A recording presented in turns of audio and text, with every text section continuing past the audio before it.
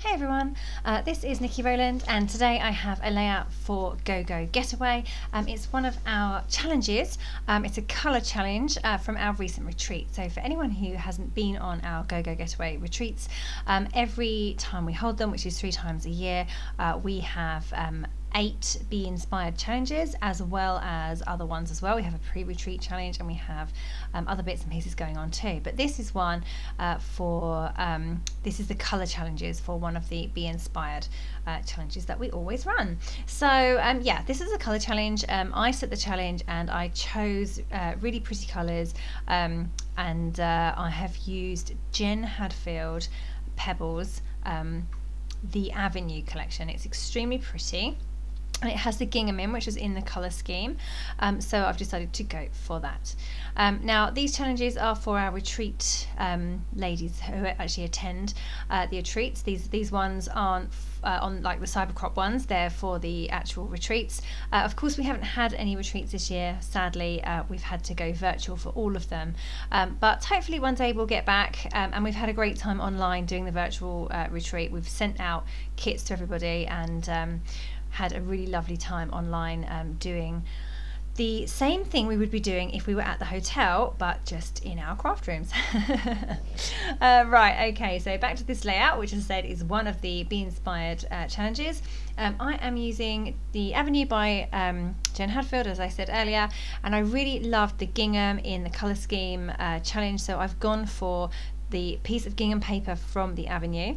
I have gutted it, so I've taken I've made it to about a 1-inch border, so I've gutted 11 inches out of the middle, and then I've distressed the edges, the internal edges of that border, and stuck it onto a piece of white. Now normally I would stick my white on top of the border, but this time I did it differently. So I also raised the edges up on foam pads to give it some extra dimension and to just make it look like my layout was sitting within the frame rather than sitting on top of the frame, if that makes sense. Okay, so I have a photo of my boy. He is 7 and he is continuously snuggled up on our sofa, wrapped in bedding. So this is one of those many photos. He's always completely wrapped up and just sitting on the sofa, chilling out, watching a bit of TV. So I have a photo of him doing that, and I'm going to use the title Stay Cozy because that works really well. And I'm going to put lots of houses on this layout because he's at home. He's a real home bird, so houses definitely suit any layouts with Max in them. So just going through the Avenue collection, I have the ephemera, the stickers, sticker book, and some papers. So those tags that I've got behind the photo are from one of the papers. I then fussy cut a load of flowers. Now the reason I did that was because I wanted to bring in all of the colours on the colour scheme, and the flowers totally did that job for me. So they had all of the colours in that I needed, so I have brought those in that way. So I've just fussy cut a few. They're from a sheet of pattern paper. It has a green background with lots of these floral sprays on them, so I've just cut around those and then layered those with the tags and the photo. I can't decide on the layout. I wanted to have a diamond shape in the middle of this layout, but I just wasn't getting on with it, so I've now turned it round so that it's square, and I definitely like that better, so I'm going to stick with that design, and yeah, so it's the same design really with the cluster bottom right and the photo cluster top left, but I've just turned that piece around from the middle, which was diamond shape and is now square, and that works really well. So I'm super happy with how that looks. So I'm going to go for that and commit and stick it down. Of course, the edges of that middle piece are distressed, and I'm just going to bend them up a little bit more as well, so they have extra dimension. Okay, so now I can actually go ahead and get my photo stuck in place with my tags, get everything, I can commit to everything now is my point, so I can go ahead and get everything stuck down. So just pierced holes in my tags, and I'm going to wrap some gold thread around those. Having trouble finding some gold thread, somebody's gone off with it, so I had to go and get a new one out and start a new reel. I have 3 children who are all magpies and come into my craft room and think, oh, that's shiny and pretty, I'll just take that, and they go and just put it in their room. Not going to do anything with it, but just because they like it and it's just there. And I find things in random places around the house, think, oh, that's mine, that's mine, that's mine, and then in my craft room, that's not mine, that's not mine. So you know, when you have small children, you have things in very random places around the house, right? So that certainly happens here.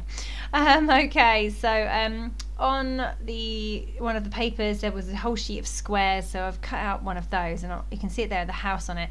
I like the house, but I'm not too sure about how it's looking inside that square to the left, because obviously I have a big square thing going on here. I'm not sure that adding another square is going to work, and it's quite a big square, it's 2 inches.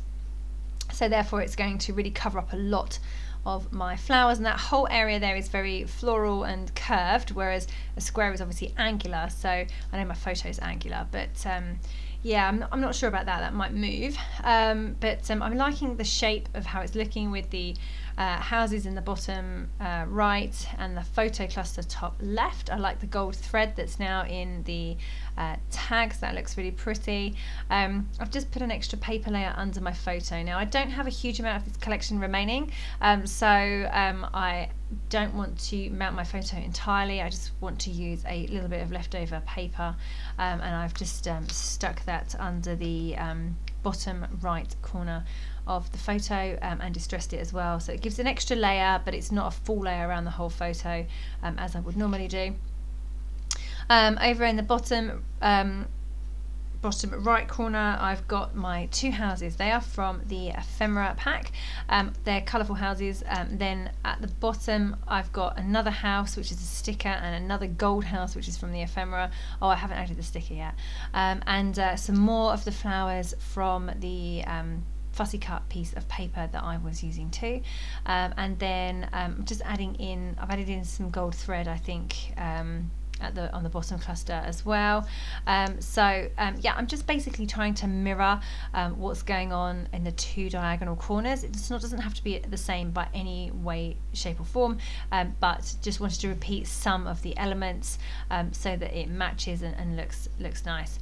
I'm pulling through the flowers into both, I'm pulling in houses into both, yes, anyway, I've solved my issue with the 2-inch square. Didn't like that very much, so I've now put a an ephemera house to the onto my photo, and that works really well. I'm happy with that. I think it's because it's longer. You know, the square was short and wide because it's a square, and the house is tall and narrow, which worked well with my photo because my photo is a portrait orientation too, so that worked a lot better. And the tags are portrait orientation too, so you know, all of that kind of just brings it in, and makes sense together. So yeah, doing that, so I'm happy with that. So committing and sticking that down, and then adding another little tiny house as well from the ephemera, and one of the gold ones as well. I think that house might be fussy cut, I'm not sure, but anyway, several houses. Okay, so adding in some gold twine as well. That is again mirroring what I've got at the bottom right, so I've got that element there. I've already got the gold in the tags, but I normally like to include some twiddles of gold thread as well. Now I'm just going through the rest of the embellishments that I have for this collection to work out if there's anything else that I can use. So I really love that Stay Cozy title. It works so well for this layout and this the story of my little boy who has to be cozy all the time. I thought I would bring in a wooden frame. It has the word love on it, but as much as I love that, I haven't managed to get that bit in. I just wanted a bit poking out, but I wanted to save the word love to use somewhere else, so hopefully I'll get that on a different layout at some point. But I've just poked the frame to the right of the photo, and then my Stay Cozy is balanced on there, so it's yeah, really that works fine. So now I'm coming in with some Bramble Fox perspective. So I have this beautiful set of leaves and acorns. They're kind of oak leaves and acorns, and I have some left over from another set too, which have the maple leaves in. So I'm just going to use up some of those on this layout. They look so pretty, they go so beautifully with this collection, and I have leaves, I have a whole leaf thing going on and flower thing going on here, and it is autumn when this photo was taken, so that works. Yeah, so I'm just putting those in, slotting those in wherever I can. If you haven't seen the autumn leaves by Bramble Fox, they are seriously beautiful. They have got gold ones, which are kind of shimmery and super pretty. Then they have the frosted brownie ones. There's some oak leaves like that, and then the maple leaves I think are a different set. They have etching on, so they have actually the veins of the leaves etched into them. Really gorgeous. The acorns also have detail on them too, so etching detail to give them that slightly different look at the top section, you know, the cup that the acorn sits in. That's a little bit different and looks really gorgeous as well. So the leaves and acorns this year from Bramble Fox were absolutely stunning. So if you haven't picked yourself any of those up and you need to do some autumn scrapbooking, then go ahead, because they will be a beautiful addition to your page. I'm also bringing in some gold leaves from the Avenue collection. By the way, the Avenue collection is available from Lottie Loves Paper, and she still has quite a bit of it in stock, so head over there to pick up this collection if you want it. They are our on-site shop, or they would have been if we were on site. But they have lots of lovely things over there too. So just finally adding some sequins by Spiegel Mum Scraps. I pulled out my autumny colours, but actually that didn't really work because these colours are kind of greens and pinks and blues, and black and white, so the orangey autumn colours didn't really work too well, but I've pulled a few out. I've taken out some of the brown ones, they work, and then I've picked out some pink ones from another set, and then I'm just going to scatter that little mix. I'm kind of creating my own little mix there, and I'm just going to scatter those around my two clusters, yeah, it's all coming together. So I'm just going to get those stuck in place now using my paper piercing tool and some glossy accents.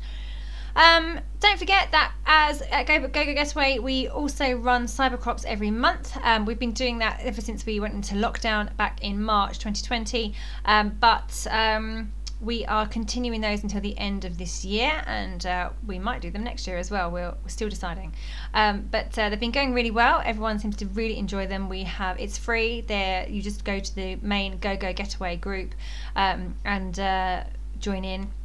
So there's two things you have to do to join in with those. You have to register on the GoGo thread, which is a thread that goes up a few days before, maybe a week before, and that way you get entered into the overall prize draw. So it's a GoGo draw, and everyone who signs up for that thread can be entered into that. And then we have 4 challenges throughout the day as well, every cyber crop day, and at the moment we've been holding them once a month, and we've been having prizes for every challenge. So yeah, come along and join in. And the next one I think is around the 21st of November, I think. So that will be the next one. Okay, so hopefully we'll see you over there. Right, I am just adding some splatters of white paint. You saw me add my journaling along the bottom edge and the right edge of the middle square. So that's my layout finished, and now I'm just adding some splatters of white paint. And that's it done. I hope you enjoyed that layout. I really enjoyed making it. I love this collection. I love the colours. Yeah, thank you so much for joining me. That was Nikki Rowland for GoGo Getaway.